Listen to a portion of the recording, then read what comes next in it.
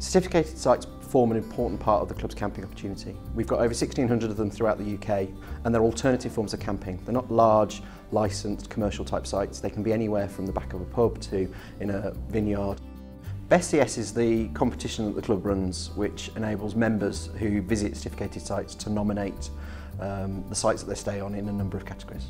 Nominations come from members, so members go out on their camping travels through the year. For every CS they visit, they can put in a nomination.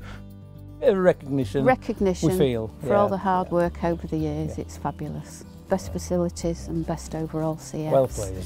We met quite a few at HQ. Not and very welcoming indeed there was. Oh, very. Yeah. We wanted to make the best possible use out of an unused piece of land. We've been open for a CS 7-8 years. Dealing with the Camping and Caravanning Club was simple. The advice we got off them, incredibly easy. Oh yeah. Oh, very helpful, very encouraging. And from then on, we've just never looked back.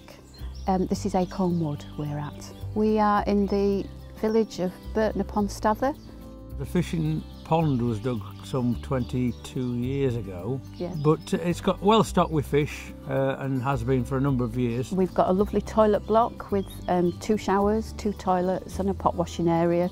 We've got 5 hard stand-ins for the caravans and motorhomes, and then up to 5 tent pitches, and each point has got an electric hookup. The log cabin, this is used for day use by all the visitors. We've got tea, coffee making facility in here, the decked area with seats, and everybody can use this. It's quite a social point, and we've got some lovely places to go in the area. If you enjoy walking, there's a beautiful walk which actually starts here at St Andrew's Church in the village and can take you as far as Julian's Bower. Travelling in the other direction, there's Farring's Nature Reserve, and quite close to that there is the Humber Bridge, and along with the viewing area.